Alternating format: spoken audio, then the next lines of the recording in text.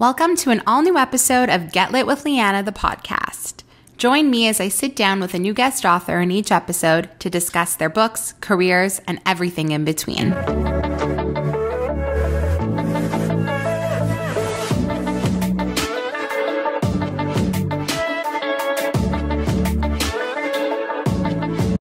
Today I'm sitting down with author Kayla Olson, who wrote the new rom-com, The Reunion.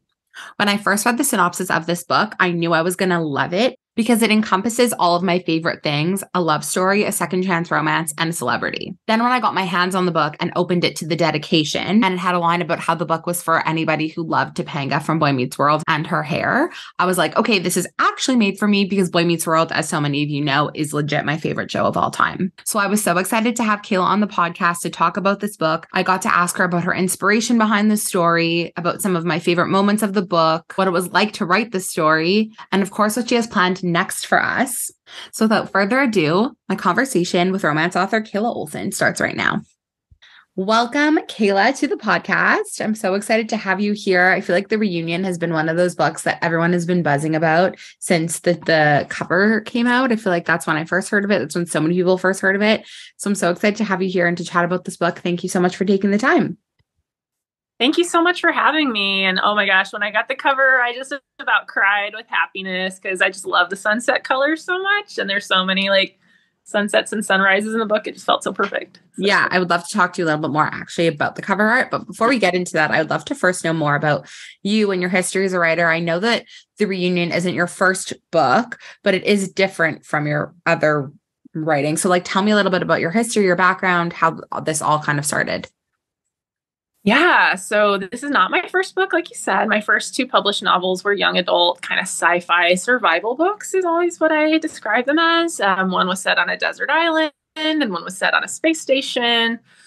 I always have considered them as like contemporary books set against like a sci-fi backdrop. So in some ways it wasn't like as far of a leap as you would think, but you know, on paper definitely is like, you can't get much different from that, you know, writing an adult romance set in Hollywood. So, when the pandemic hit, I was just like, you know, I've always written books that are basically how bad can our world get in the future and exploring that kind of stuff. And literally like referred to my space mystery as like space virus book for the whole time I was working on it. And so when the pandemic hit, I was like, you know, like real life is too close to fiction right now. I need a happy place and I need just to write something just purely joyful and fun where I can just escape the reality and the stress of the real world. And thus a pivot was born. A serious pivot. So did you have to switch publishing houses? Like what was that whole situation like? So my first two books were with Harper Teen, which judging by the teen in the name, like clearly they don't do adult books. And so I was really confident that I could make the switch because my literary agents are Holly and Taylor from Root Literary. And they have a lot of clients who just write across genres like Emily Henry and B.E. Schwab. And so I'd seen their clients kind of go before me on this path and really thrive with an adult in the adult space. And so it's like, okay, I feel like they'll be behind me if I decide to make this pivot and they'll know exactly what to do with it, who to send it to. And so they were thrilled and I was too when I finally shared. I was like, guys, I've been working on something a little different. I hope you can find the perfect home for it. And Atria has been absolutely incredible to work with and cannot imagine a better team to work with on this book. So it's amazing. Were you on sub for a really long time with this book or it kind of was quick? No, it's pretty fast. Amazing. The waiting was like trying to get it as good as it could be before we ever went out on sub. So I went back and forth with my agents a few times, and because they have thrived so well in the adult space, they have Christina Lauren too, and like Sally Thorne, and just like this amazing list of romance authors. I really trusted my agent's instincts when they were like, okay, you need to change this, you need to change that. This is going to position it a little better for editors and for readers in the future. And so a lot of the waiting was just spent on me revising and taking their notes to heart and figuring out how to implement their ideas. So Yeah. um, once we went on sub, it was fairly quick, and I was very thankful for that. So, The synopsis of the book, like, when the first time I read it, I was like, this is made for me because I'm obsessed with like TV and film. And like, I was just like, this is my favorite. Like, celebrity romances are just my all-time bread and butter favorite thing ever, ever, ever. So before we get into the actual, like, my favorite parts of the book, your favorite parts of the book, I would love if you could give everybody that's listening like a brief synopsis about what the reunion's about. Okay, so the way I always pitch it is it's about two former teen actors who played love interests on the same hit TV show. And they were like the best friends off screen and just meant everything to each other. And they kind of grew up together on the show. But on screen, they played love interests. And so when you're growing up kind of for so many seasons in a row, I cared about just like, hey, would the line between fiction and reality start to blur a little bit, especially in your adolescent years, like when you're experiencing those feelings maybe for the first time? I feel like it might be confusing to try and figure out your feelings. So the reunion is about how they had an epic falling out like in their very last season and haven't spoken in 14 years.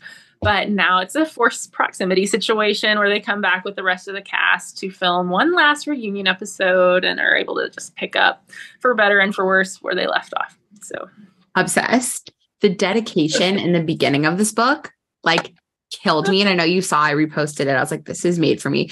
The Topanga line in particular just like made me die because Boy Meets World is my favorite show. And I got all of the Boy Meets World feels from this book. Which shows were like, thank you. Pleasure. What shows were your inspiration for this? Like, how did this storyline come to you? It was Boy Meets World. I was doing a rewatch with my husband on Disney Plus. Yep, as we all have done in the last 2 years. I think I've watched it probably 8 times over. It was the beginning of the pandemic, and I realized, like, I made this discovery that my husband had actually never watched it. And I was like, you are in for a treat. We are watching this whole season, this whole series, start to finish. You're welcome. And somewhere around like season 3 or 4, I was thinking, wait a minute, like, they played love interest the entire run of the show. And like, spoiler alert, they even get married on the show. And there's not a lot of shows where like the main characters are in that sort of long-term relationship for that many years. Yeah. Go off and on, or like between other love interests, or maybe they're adults going through this, like Ross and Rachel. Yeah. But like teenagers, I thought that was a really intriguing idea to explore. And I was reading a lot of adult romance at the time, so my mind automatically went to like fast forward, have a reunion episode. Like the Friends episode, I think it was funny because like I had already written this book when they announced like the first draft, like Friends reunion. I was like, you guys get this to editors like ASAP because this is super timely with the Friends reunion. And so a little bit Friends reunion, a lot bit Boy Meets World, Dawson's Creek, friendship to more situation. I love that. Like, Boy Meets World is my number one comfort show forever and ever. Like, it has been as long as I've been watching TV. Like, it's my number one favorite thing. I watched an episode this morning. Like, I always have it on. I love it. And I Topanga, Danielle Fishel, like I tagged her in one of my stories with the dedication. She actually shared it. And I was like, this is like the most full circle moment of my entire life. Like, that inspiration. Like, I love that so much. So what was the outlining process like for this book? Once you had the idea, like, how did you start putting pen to paper? Yeah, so I am not a big like outline person. I think of it more as like a structural roadmap. So I like to have a few points along the way that I'm shooting for, just to give it some overall structure, but then allow myself the freedom to discover the specifics as I go, just to keep it kind of fresh in my head. So I'm not like, yeah, I don't know. I don't want to like have this deja vu feeling of like, I've already written the book, but now I have to write the book. Right. Right. So I felt like, the structure of having a few like press scenes, where she's doing interviews and photo shoots, and red carpet events would be a really fun, like, first half of the book. And then the second half, she's filming the show and they're all on set together. And it kind of gave a really natural, just like structure to the plot.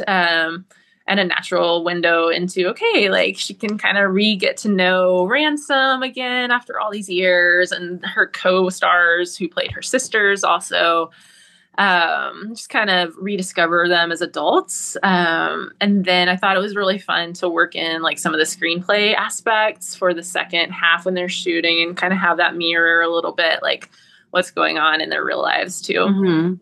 There's so many like moments of the book that I really loved, but one part that's not really a moment, it's kind of just like a literary technique, I guess, that you used, is how you put in like press releases, news stories, blind items. Like I loved having all those other little added like real life pop culture moments to it. Were those fun to write? My background working professionally, I just kind of did a little career pivot, but my background was in PR. So seeing those like press releases and then those like stories that would be like on Deadline or Hollywood Reporter, any of those, I was like, oh, this is my bread and butter. And it's so different than writing fiction, writing for news. Mm-hmm. So what was that like? And did you get any advice, any help for any of that?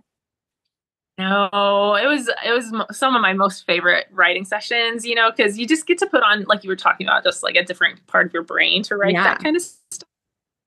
And having been a member of the internet community for so many years, you know, I just kind of pulled on my experience reading those sort of articles and reading through comments and fun just to try to like create my own little world with all these like fictional outlets and fictional reporters and social media, and then like try to have recurring reporters so you'd kind of get to know their voice and their personality a little bit in the book too, and then like some common commenters throughout the book. And it was pretty fun to make up those people, and it was really fun. I just loved like trying to punctuate and capitalize and like try to make like, it was really fun in copy edits because they were like, are you sure you don't want to capitalize all of these things? Does this need an apostrophe? I'm like, no, internet people, this is how they would type it. Let's leave it. And so it was really, really fun. And especially if I was feeling like creatively, like still working out part of the story, it would help like jumpstart a scene to be like, okay, what can I show in the rest of the world? What kind of information and perspective can I give that you wouldn't get from Liv's head about her co-star, or about maybe the streaming service, and like some context for the world that they're living in. And also like the fandom aspect to show like the pressure on her potential relationship with Ransom, and like how many fans like for whom this is such a big deal. Like why my favorite stars are maybe getting together. Like they better not screw it, you know? I love to kind of give you that. So they were some of my most favorite parts to write. Yeah, I'm sure. Like as a fangirl, it was just so fun to read and see aspects of that part of like my favorite parts of life in a romance book. It was so different.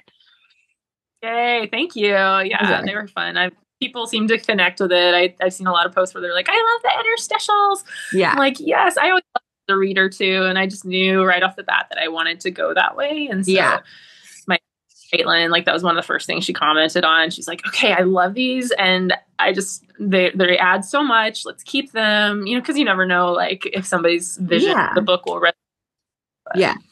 They're great. I also particularly loved the tropes in this book and the use of tropes and how well done they are. And obviously you mentioned before, there's forced proximity, it's friends to lovers, it's a celebrity romance. There's so much.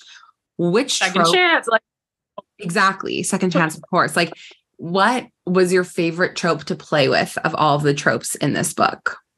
I think I really loved the forced proximity aspect of it because, you know, she's also dealing with like Liv is dealing with questions of her career as well. And so it's forced proximity in that aspect just for her as an actress too, like in her real life. So there's a couple layers of forced proximity going on, and like she feels like she has to do this to please the fans, and you know she's not even sure she wants to come back for the reunion, and so she's working through a lot of things, but especially like to add the Ransom relationship layer to it, and have them working through just like the tension of, okay, they have to film this like super special scene together, and maybe they're going through some drama, so like forcing them to be in that situation, even though it's not entirely like pleasant at times for them.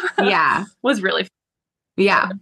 Reflecting back though on like the whole writing process, is there a particular scene or moment when you were writing it that you kind of were like surprised by? Like you weren't expecting that the story was going to go that way or that it would come out the way it had?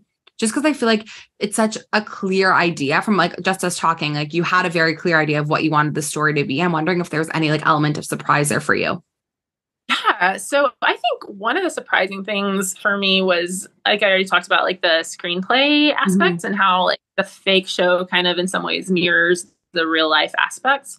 And in some ways I did that on purpose, like with, Liv's career choices. She's going through that in the fake show as well, but in a different way. But one aspect of it, like toward the end of the book, just with her sister, the person who plays her sister on the show, Sasha Kate, moments in that fake scene that felt like they fell into place perfectly with like where it fell in the book and like what Liv was going through in her real life that kind of helped bring about some realizations to kind of tie everything together. And I had not planned it that way, but it just felt like, oh, okay, this is a neat way to kind of propel toward the ending that together better than I planned, I guess. Yeah, and there were, there's some scenes in the trailers between the two of them that were really fun to write. And at first, before this came from a note from my editor, like I had them all like in a building, like in dressing rooms and not trailers. And my editor was like, I think they would probably have their own trailers on a film lot like that, a TV set lot. Yeah, you're right. It probably wouldn't just be dressing rooms, and it's actually kind of more fun to write like trailer aspect. Yeah. And so, working those revisions in like gave me so many more fun opportunities to like have some fun scenes inside the trailers. Yeah, I love it. Like a dressing room where it's just right in the hallway. It's kind of like they can sneak around a little more. But. Yeah, I loved it. So now that this book is out there and everyone could read it, like what has the feedback been like? Like, what are you hoping people take away from it? Like, what's the response been? Because I know that it's obviously different than what you've been writing before. Yeah, it has been overwhelmingly positive, what I've seen of it. I've been blown away just by the support and kindness of Instagram people and people on Facebook and my real life too. It's been really fun to see them connecting with such a happy book. I know there's definitely a place for like heavier, hard subject matter, and I enjoy those books too, or like a great thriller, suspense. Clearly, I love to read and write those. But it's been nice to see people just like say, hey, you know what? This is like a really just fun, happy book. And I needed that right now because I've been stressed out. And it's an escape for a lot of people. And it was for me while writing it. I had no expectations. I had a lot of hopes when I was writing it, but for so long, like for me. And so it's been very exciting to see people connecting with the characters and with just the happiness of it. I love that. Love to see like how many people love Bree and Ford, like the assistant, and then one of the other actors on the show. They were such fun characters to write. And so I've gotten a lot of great feedback about the two of them too. And so it's just been really fun and an overwhelmingly fun experience putting this book in the world. I'm so excited for you. That's incredible. And now that the book is out, what are we working on next? Is there going to be anything else in this story world? Is there something completely new? Can you share anything? So when writing the book, like there's so many like creative women on the show or like in the book, just from actresses to writer directors to CEOs and, pop stars, so many different like kind of creative women that in the back of my head, like I could write spinoff stories for probably 10 of them. Yeah. I don't know. Chance to do that. I would be thrilled to. Right now, there's nothing official in the works on that front. And I'd be able to speak more specifically about like what is in the works, but you'll have to watch my Instagram for that. I can say I am working on another adult rom-com. Love it. So yeah. So hopefully we'll get to share more. Amazing. I'm very excited for you. I know everybody that has not yet picked up this book will really, really enjoy it. It's just, as you said, it just provides so much levity and light and fun. And like, who doesn't want to just like suspend reality and like be a celebrity and like live in this world? Like I would die to be dating a hot actor, So like, it was so much fun to put myself into Liv's shoes. Thank you. Thank you so For sure. much. It was fun just imagining it, too, and just be like, okay, what's the most fun place to escape in your head? All of these places. Exactly. It was the best. And I read it on vacation, which made it even better because I was like actually taking a real vacation, but then my brain got a vacation too. And that's the best. That's so fun. I loved seeing pictures of your vacation, by the way. It looked so just like Thank you. relaxing. It was very, very nice. But yeah. So, anyways, congratulations on this book. I'm so excited for everyone to read it. And I cannot wait Thank to you. see what you do next. I will be staying tuned on your Insta to make sure I stay in the loop. Thank you so much. It's great chatting with you. I really appreciate you having me on. And Of it's just course. been so great to your Instagram. So, Well, thank you.